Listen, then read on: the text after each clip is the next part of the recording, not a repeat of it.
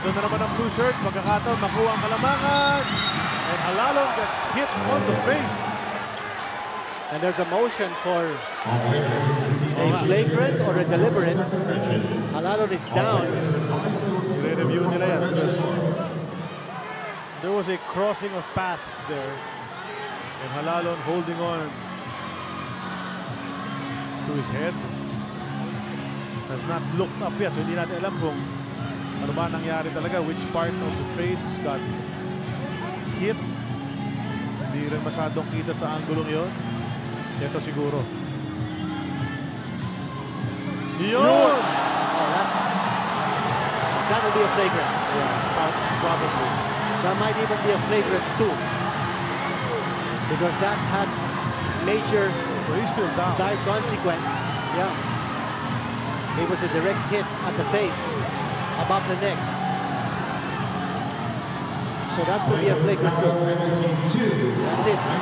That's flagrant too. Wow, and Quin is out. Quin is out of this game. Do or die ball game para sa MX Road Warriors, and one of their most vital cuts needs to go. Well, we saw that and we called it. Nung nakita natin sa replay and we saw the damage that was done, that was a direct hit above the neck. That's a good call. That's a flagrant too. No doubt about it. Quin pleading his case. Sinasabi nga niya, no, I swipe for the ball pero mukha yung natamaan ko, and all sorts of explanations. And then they may be valid din, but based on the assessment ng ating mga referees at yun nga, tinawag mo na rin, yung nakita mo, yun, no, pag-swipe. Book. Gio Halalon going down after getting it And he's on still the face. shaken up. Yeah. Nasasahig pa rin ito si Halalon. Ayun, no? And that angle was a great angle to see the contact between hand and face. And you see the angles being shown here, the different camera angles.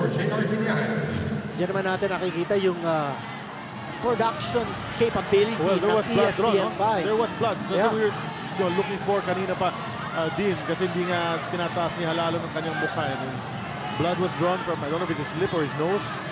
Probably his nose, yun na nga. Yung ilong na nga. And there he is, J.R. Quin acknowledging the foul, raising his arm.